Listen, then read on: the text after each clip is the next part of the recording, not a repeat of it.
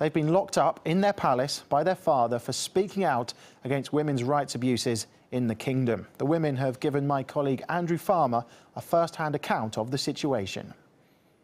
We are running out of food and we ran out of water. We're distilling actually seawater. That's what we're doing. This is how bad it is. We're on survival mode actually. We're distilling water. We're eating some expired foods. Whatever we can find. Over the last few weeks, you have had a lot of international exposure about your fate. Do you sense that that is helping at all? We're still waiting to hear from the so-called international community, everyone who's defending human rights and all these so-called human rights organizations to come out and actually hold the king and his sons, Mr. bin Abdulaziz, to account. Well, the king allegedly locked up his daughters 13 years ago, but some are claiming that move had little to do with their rights campaigning. Their incarceration came not long before he divorced their mother because she failed to give him a son. Political commentator Nasser Al-Amari shared his thoughts on the father's actions.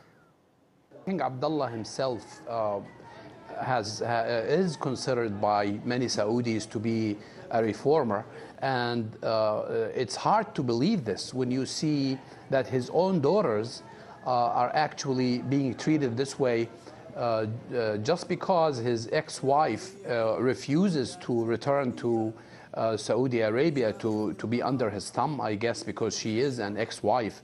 At the same time, there are a lot of Saudis who believe that King Abdullah has actually reformed Saudi Arabia. He talked at some point about allowing Saudi women to vote, but things are extremely slow. Well, rights abuses in Saudi Arabia have long been a controversial issue. Rights groups say women there constantly fall victim to domestic violence and are not allowed to do things we take for granted, like driving a car, for example. Freedom of religion doesn't exist in Saudi Arabia, as all confessions other than Islam are banned, and those arrested for speaking out against the regime are often reportedly subjected to brutal treatment. In an exclusive interview to RT, the princess's mother says her daughter's case is just the tip of the iceberg. They speak about driving, it's funny. They need women in Saudi Arabia, they need more than driving. They need their rights first.